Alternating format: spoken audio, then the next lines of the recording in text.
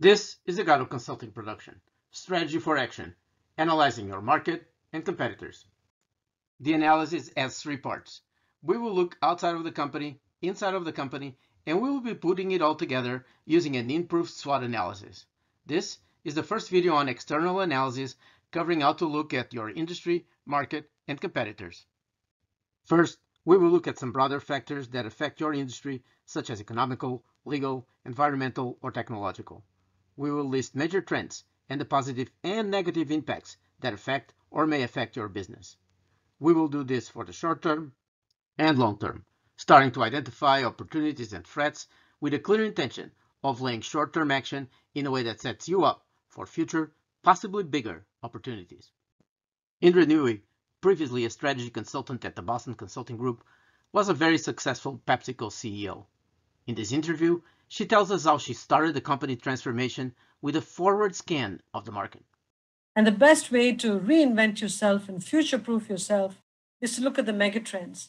What are the big trends, 10 years, 15 years out that could be majorly disruptive for us today? And how do we make sure we make the changes so that we are not caught flat-footed when these trends come upon us? We did such an exercise and it became very clear that consumers were shifting their tastes to healthier products. Not super healthy products, but healthier products, lower calorie products. As we start looking at the market, the first step is to define market segments. And for that, we must define the variables of segmentation. They could be region, product or usage types, type of customer, defined for instance in terms of income, lifestyle, or age group, or several other variables. Then we should evaluate the attractiveness of each market in terms of size, growth, life cycle stage, how well served they are or not, and profitability. Let's measure the market. I mean it.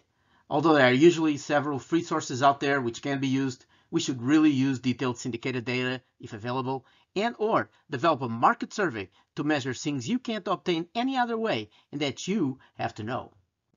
Like the market's real size, and info about your competitors such as their market share, products features, pricing, and what kind of reputation do they really have. And your own. How well known are you? And if so, what is your reputation?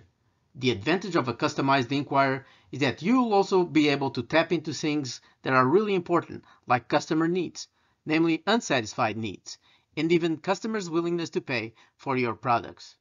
There is no other way to get this info and possibly tap into amazing opportunities.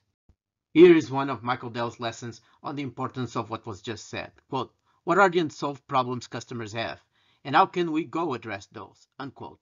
You really have to do anything you can to find those, including surveying your customer base or standing next to them as they use your products. And another piece of advice from him on the heels of this. Imagine what the future could be like and think about opportunities differently than others. As Michael Dell says, you should look at opportunities differently. First, you have to find them. A lot of firms will conduct brainstorming sessions to come up with a SWOT analysis. Strengths, weaknesses, opportunities, and threats. And we'll do that too. But I promise to leave no stones unturned.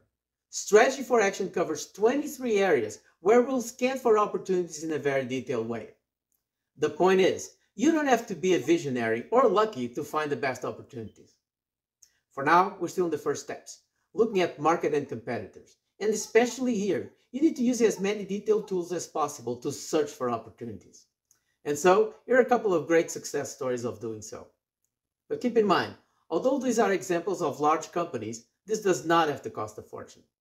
I currently use syndicated data that costs only a few $1,000s a year. I've used online surveys for nearly nothing. And I've hired professional companies to conduct questionnaires to large significant samples, also at very affordable costs. Here is again the CEO of Procter & Gamble from 2000 to 2009. Olay was an aging brand relevant to 50-year-olds plus and selling at a price point of $5 to $8. A.G. Lafley talks about what triggered him to create 4 premium lines of product for Olay, commanding a new price range of $15 to $60. And what happened after that? We did our consumer homework and we learned that, guess what, women at 30 and 35 are already starting to pay attention to different signs of aging. And all of a sudden we had a business that was $2.5 billion instead of $500 million. Robert Rosenberg led Dunkin' Donuts from 1 to 6,500 locations. In this interview, he speaks of being a very keen observer of the market and competitors, doing attitude usage studies, cohort analysis, test markets, and surveying his customers and franchisees. Basically, having the same competence as a consumer packaged good company. Munchkins and Iced Coffee, for instance, originated from using these methods. Intently watch the consumer, talk to the consumer, measure the competition. It's continuing and it's changing rapidly all the time. I first learned most of these lessons myself during my years at L'Oreal, doing FP&A and working closely with marketing, namely in launching a couple of brands in Portugal, Fructis and Maybelline. It's your homework. You just have to do it, and in a proper way. Know your customers and competitors very well. Let's now look at how to analyze competitors. After identifying the main strategic groups of interest to you, we will do a deep dive into each of the top 5 or 10 competitors.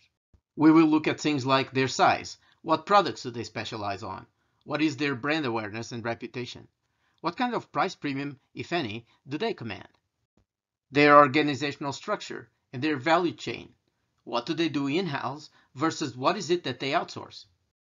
We will look at the background of their board and executives, trying to appreciate their experience and the type of things they did in the past that they could be repeating now. We will try to figure out their ambitions.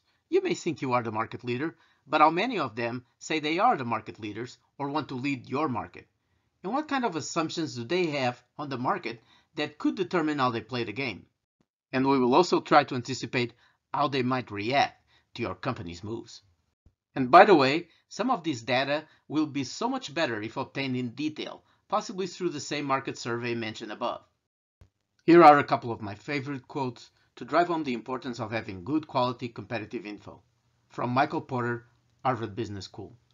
Many companies do not collect information about competitors in a systematic fashion, but act on the basis of informal impressions, conjectures, and intuition gained through the tidbits of information about competitors every manager continually receives. Yet the lack of good information makes it very hard to do sophisticated competitor analysis. Analyzing competitors is too important to handle haphazardly. And from Bruce Greenwald, Columbia Business School, strategy, by definition, looks outward to the marketplace and to the actions of competitors. Well, you get the point. One last thing. If you are in an industry where most players do not have good market info and you make the effort to have it, that alone can be a source of advantage to beat your competitors. You have the choice to be a step ahead, and I will help you with it. Before we go, a reminder to go to the Toolset page of our website. It has all the tools that support this video and will allow you to implement the framework. www.strategyforaction.com/toolset. This is a Gatto Consulting production. I hope you enjoyed this video. If you did, please subscribe. There are plenty of new videos coming up.